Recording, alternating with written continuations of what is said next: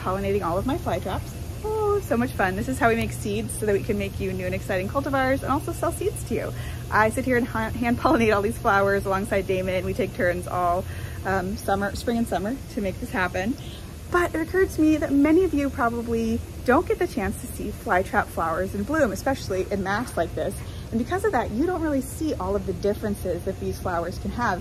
And they kind of seem like they would all look the same, especially when you see them from a distance. Boring little white flowers, but the truth is there's a lot of variation in them, and it's pretty cool. So I thought maybe we'd take a quick look and see what they look like, show you some of the variations that I see when I pollinate. But remember, we do encourage you to cut the blooms off unless you have a really, really big, vigorous plant that's growing in full sun, and that's really important. They need a lot of sunlight to sustain that bloom. So make sure it's in full sun, outdoors if possible, sitting in water and getting lots of bugs. Then you can totally encourage the blooming, but really, unless you're making seeds, it's not worth it. So I would recommend you go ahead and get that flower off unless you're desperate to see it. But why don't you just look at this video and then you can see all these lovely flowers and then cut the blooms off your plant to encourage the better growth. All right, let's take a look to see what kinds of different flowers I have. So here are some very typical Venus flytrap flowers. You can see I've got a few, right? So Venus flytrap flowers always come up on these long stems far above the traps below.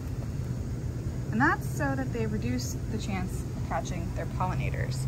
So here are the flowers. And they're pretty simple looking flowers, but they can be quite pretty when they're blooming en masse. And again, like so, very pretty. You'll notice that some of mine have already started to cycle, and that's because we've been actually pollinating for a while. So you're gonna see some that have died back like this, and they're gonna start to form seeds. And even as we're going through these plants, we're going to see some seeds forming like here. These right here are the seeds. Very exciting, I'm gonna harvest these soon.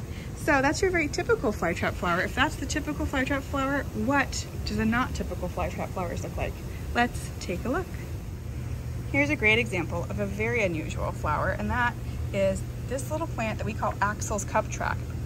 And as you can see, the plants are actually quite small below, and it's on a much shorter stalk. The little plants themselves have much smaller flowers. Look how tiny those are compared to some of the bigger flowers. They have a very translucent petal, and they're like little star shapes, but they're really lovely, aren't they? Okay, so another fun thing, the red flytraps tend to have little red stigmas. You see that right in the center, the little center of the plant where you're gonna put the pollen if you were to pollinate.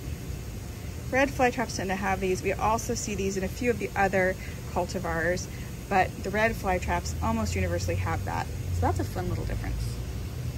They also have red stems. So this is something you see kind of rarely in plants at home, but you see it more commonly in Venus flytraps and Cape sundews and other sundews. And you also see it when you grow as many plants as we do. And that is when the plants grow little plants instead of flowers. So this cool plant has done this. We always see this every year on at least one of our Venus flytraps. We could, in theory, cut that off and make it plant. We'd have to dip it into rooting hormone and keep it really humid if we wanted to do that. And then check out Sawtooth. So this flower is so interesting to me because it has this ragged edge. And if you look at the traps, look at those. Look at the edges on those. Very interesting. Now, I wish I had some of my more mutated cultivars like Pac-Man or Wacky Traps blooming because those have really odd flowers, but they're already done blooming for the season.